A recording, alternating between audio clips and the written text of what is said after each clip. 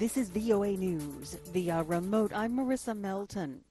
U.S. Vice President Kamala Harris endorsed calls Thursday from world leaders for an international war crimes investigation into Russia's invasion of Ukraine and its bombing of civilians, including children and pregnant women at a maternity hospital.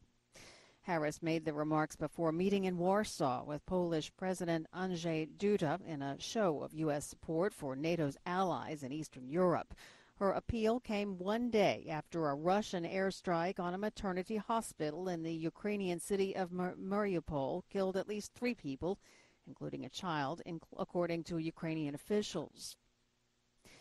Harris announced in a statement that $53 million in new U.S. humanitarian aid will be given to support innocent civilians affected by Russia's unjustified invasion of Ukraine, in her words.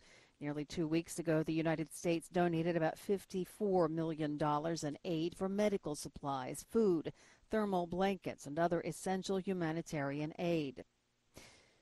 On Wednesday, Amnesty International said an investigation it conducted into the March 3rd Russian airstrike that reportedly killed 47 civilians in the city of Chernihiv concluded events may constitute a war crime.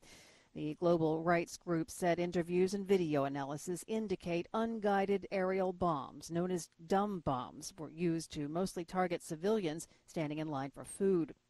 Meanwhile, Ukrainian Foreign Minister Dmytro Kuleba and his Russian counterpart Sergei Lavrov made no progress during talks in Turkey on Thursday to find a diplomatic solution to the conflict in Ukraine. It's the first such high-level meeting since Moscow launched the invasion against its neighbor 2 weeks ago.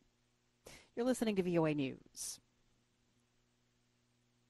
A Pentagon investigation has concluded that a series of security lapses led to a deadly assault on a military base in Kenya that killed 3 Americans in 2020. The inquiry was led by the United States Africa Command. It found what the head of the command described as shortcomings in the sharing of intelligence. In a statement, General Stephen Townsend, who heads U.S. Africa Command, said there was a false sense of security at the base. An inadequate focus on potential threats and force protection at multiple levels. For a number of successive years, there was complacent leadership and command and control at the tactical level and poor oversight at the operational level. The brazen assault by 30 to 40 Shabaab fighters at Manda Bay, a base near the Somali border, resulted in the largest number of U.S. military-related fatalities in Africa since October of 2017.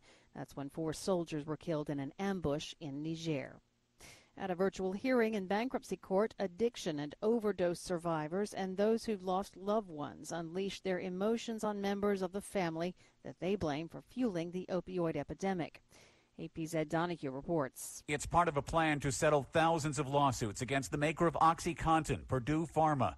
Former company president Richard Sackler appeared by audio. He had said the company and family bear no responsibility for the opioid crisis.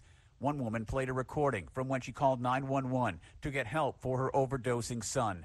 She called one of the Sacklers the scum of the earth. Several showed pictures of loved ones who died because of their addictions.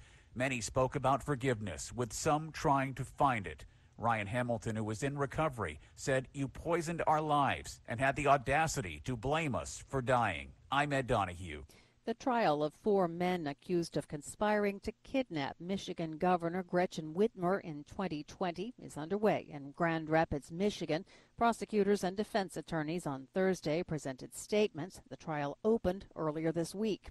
The U.S. Justice Department charged Michigan residents Adam Fox, Barry Croft Jr., Daniel Harris, and Brandon Caserta with conspiring to kidnap the Democratic governor in October 2020. Fox, Croft, and Harris face additional charges of conspiring to use weapons of mass destruction, including explosive devices. This, according to court documents. All 4 of those on trial have entered not guilty pleas. Prosecutors maintain that the men, upset about COVID-19 lockdowns and other restrictions, recruited right-wing militia members for the plot, which included driving to the governor's vacation home in northern Michigan to abduct her.